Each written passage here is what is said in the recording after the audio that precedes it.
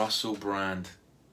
I don't understand your fucking plan. You used to be so funny, man. You used to be big into drugs and skag, clubs and bands, pubs and cans, having sex with drunken fans, pictured in your underpants. How did you manage to go from fun to bland? It's just so sad. And now you're super into politics. You just made yourself a punching bag. Why do celebrities always want to talk about stuff like that? Your job is to say funny crap and sometimes act which you're rubbish at, not to pretend you're on our side whilst waving from your super expensive London flat. Always saying you represent our lives up in the public stands. On Question Time, oh look, he's just a man, but that's jeopardised because on the other hand, your rent is like a fucking 100 grand. Being on the side of the poor was your choice. You don't have to do it, Squire.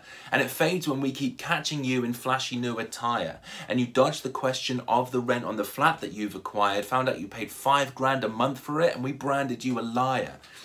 I don't know what I hate more when you're given your knowledge. Your political nonsense or your spiritual bollocks. Don't you even feel just a little dishonest?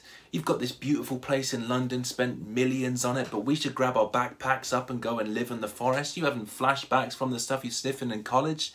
If you want an ounce of respect, then I think you should stop this. If you want to alienate your fan base, mission accomplished.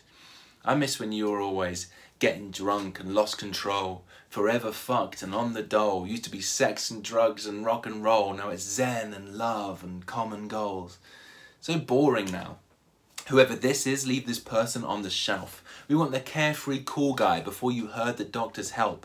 So though it's probably the case that it's a curse upon your health, our favourite version of you is your least favourite version of yourself. Time!